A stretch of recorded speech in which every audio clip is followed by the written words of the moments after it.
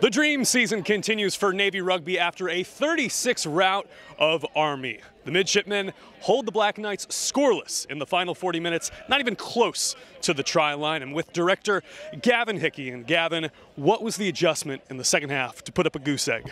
There wasn't really an adjustment, to be honest with you, Luke. You know, it was part of the process of the first half. We're never going to win the game in the first half, you know, so we really just needed to contain them in the first half, get some points on the board, and then as we've been doing all season long, once that second half comes along, we're in a pretty good place with our kicking game. We're going to make you play in areas that makes it very difficult for you to score, and as long as we execute in that area like we did today, we are hard to score against. So no major adjustments, just 80 minutes play the way we wanted to play it.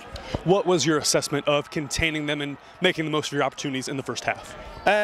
We wanted to turn the screw a little bit of set piece, scrums, lineouts, mauls. You know, we're pretty confident in that area. So we wanted, again, to play in the right areas of the pitch and just make them work unbelievably hard for anything they got. And they did, you know.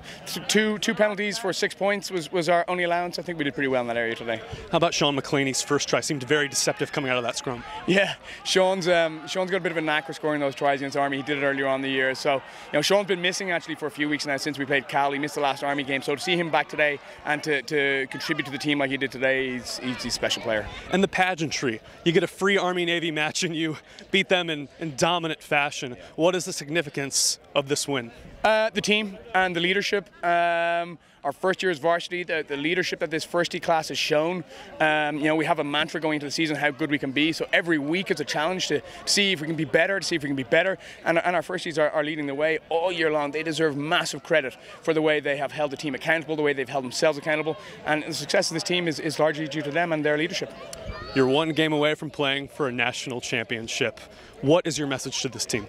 Keep going. How good can we be? We've got another game to get through. You know, let's make sure that we're training. We've earned the right to train on Monday week. So we've earned the right to train for another week, which is terribly exciting. We want to keep training. We're not done yet.